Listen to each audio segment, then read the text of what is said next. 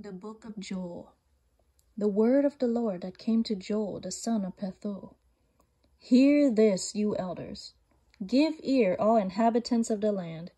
Has such a thing happened in your days, or in the days of your fathers?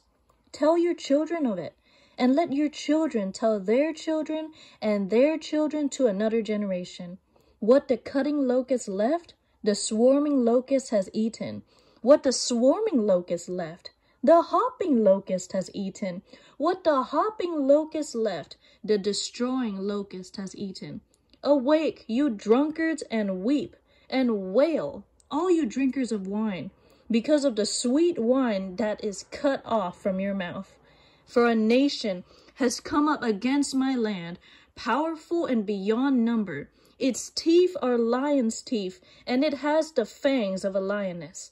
It has laid waste my vine and splintered my fig tree. It has stripped off their bark and thrown it down. Their branches are made white. Lament like a virgin wearing sackcloth for the bridegroom of her youth. The grain offering and the drink offering are cut off from the house of the Lord. The priests mourn, the ministers of the Lord. The fields are destroyed, the ground mourns, because the grain is destroyed. The wine dries up, the oil languishes. Be ashamed, O tillers of the soil. Wail, O vine dressers, for the wheat and the barley, because the harvest of the field has perished. The vine dries up, the fig tree languishes. Pomegranate, palm, and apple, all the trees of the field are dried up, and gladness dries up from the children of man. Put on sackcloth and lament, O priests. Wail, O ministers of the altar. Go in, pass the night in sackcloth, O ministers of my God, because grain offering and drink offering are withheld from the house of your God. Consecrate a fast. Call a solemn assembly, gather the elders and all the inhabitants of the land to the house of the Lord your God, and cry out to the Lord. Alas for the day of the Lord is near, and as destruction from the Almighty it comes. Is not the food cut off before our eyes? Joy and gladness from the house of our God? The seed shrivels under the clods, the storehouses are desolate, the granaries are torn down, because the grain has dried up. How the beasts groan. The herds of cattle are perplexed, because there is no pasture for them. Even the flocks of sheep suffer. To you, O Lord, I call, for fire has devoured the pastures of the wilderness, and flame has burned all the trees of the field. Even the beasts of the field pant for you, because the water brooks are dried up, and fire has devoured the pastures of the wilderness. Blow a trumpet in Zion, sound an alarm on my holy mountain. Let all the inhabitants of the land tremble, for the day of the Lord is coming. It is near, a day of darkness and gloom, a day of clouds and thick darkness. Like blackness there is spread upon the mountains, a great and powerful people. Their like has never been before, nor will be again after them, through the years of all generations. Fire devours before them, and behind them a flame burns. The land is like the Garden of Eden before them, and behind them a desolate wilderness, and nothing escapes them. Their appearance is like the appearance of horses, and like war horses they run. As with the rumbling of chariots, they leap on the tops of the mountains, like the crackling of a flame of fire devouring the stubble, like a powerful army drawn up for battle. Before them, peoples are in anguish. All faces grow pale. Like warriors they charge. Like soldiers they scale the wall. They march each on his own way. They do not swerve from their paths. They do not jostle one another. Each marches in his path. They burst through the weapons and are not halted. They leap upon the city. They run upon the walls. They climb up into the houses. They enter through the windows like a thief. The earth quakes before them. The heavens tremble. The sun and the moon are darkened, and the stars withdraw their shining. the Lord utters his voice before his army. For his camp is exceedingly great. He who executes his word is powerful. For the day of the Lord is great and very awesome. Who can endure it?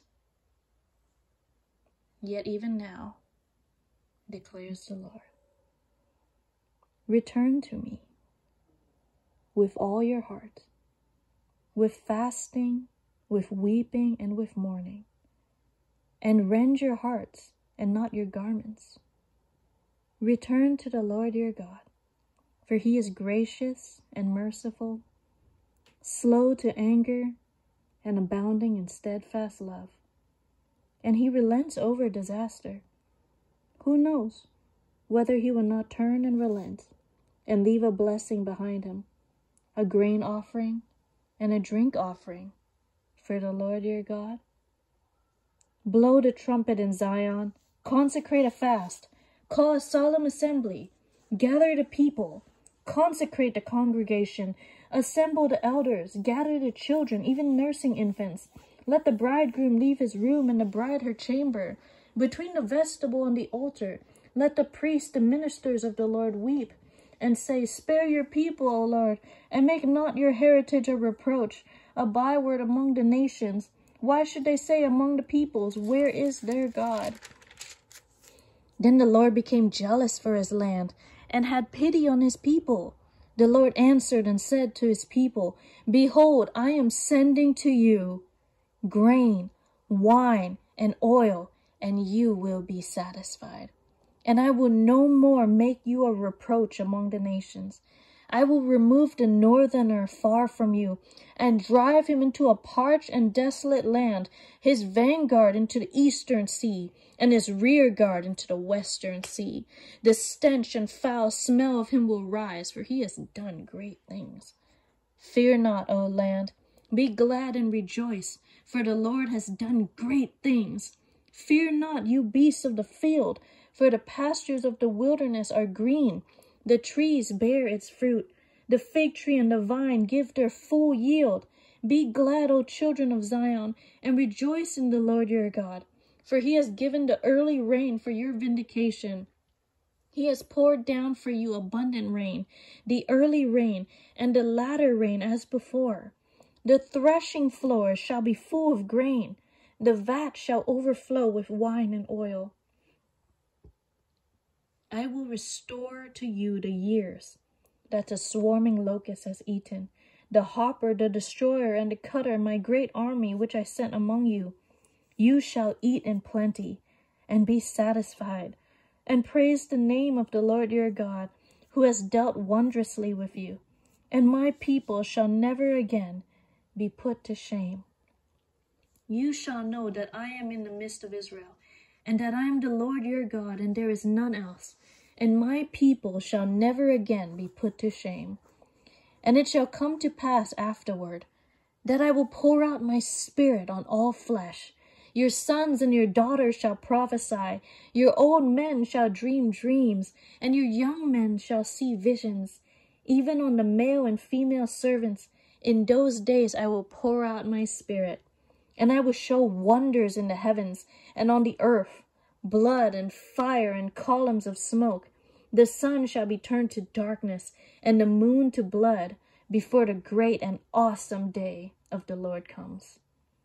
And it shall come to pass that everyone who calls on the name of the Lord shall be saved. For in Mount Zion and in Jerusalem there shall be those who escape, as the Lord has said, and among the survivors shall be those whom the Lord calls. For behold, in those days and at that time, when I restore the fortunes of Judah and Jerusalem, I will gather all the nations and bring them down to the valley of Jehoshaphat. And I will enter into judgment with them there on behalf of my people and my heritage Israel, because they have scattered them among the nations and have divided up my land, and have cast lots for my people, and have traded a boy for a prostitute, and have sold a girl for a wine, and have drunk it. What are you to me, O Tyre and Sidon, and all the regions of Philistia? Are you paying me back for something? If you are paying me back, I will return your payment on your own head, swiftly and speedily. For you have taken my silver and my gold, and have carried my rich treasures into your temples. You have sold the people of Judah and Jerusalem to the Greeks in order to remove them far from their own border. Behold, I will stir them up from the place to which you have sold them, and I will return your payment on your own head. I will sell your sons and your daughters into the hand of the people of Judah, and they will sell them to the Sabeans, to a nation far away, for the Lord has spoken. Proclaim this among the nations. Consecrate for war. Stir up the mighty men. Let all the men of war draw near. Let them come up. Beat your plowshares into swords, and your pruning hooks into spears. Let the weak say, I am a warrior. Hasten and come, all you surrounding nations, and gather yourselves there. Bring down your warriors, O Lord. Let the nations stir themselves up and come to the valley of Jehoshaphat, for there I will sit to judge all the surrounding nations. Put in the sickle, for the harvest is ripe. Go in, tread, for the winepress is full. The vats overflow, for their evil is great. Multitudes, multitudes in the valley of decision, for the day of the Lord is near in the valley of decision. The sun and the moon are darkened, and the stars withdraw their shining. The Lord roars from Zion and utters his voice from Jerusalem, and the heavens and the earth quake. But the Lord is a refuge to his people, a stronghold to the people of Israel. So you shall know that I am the Lord your God, who dwells in Zion, my holy mountain, and Jerusalem shall be holy, and strangers shall never again pass through it. And in that day the mountains shall drip sweet wine, and the hills shall flow with milk, and all the stream beds of Judah shall flow with water, and a fountain shall come forth from the house of the Lord, and water the valley of Shittim. Egypt shall become a desolation, and Edom a desolate wilderness, for the violence done to the people of Judah, because they have shed innocent blood in their land. But Judah shall be inhabited forever, and Jerusalem to all generations. I will avenge their blood. Blood I have not avenged, for the Lord dwells in Zion.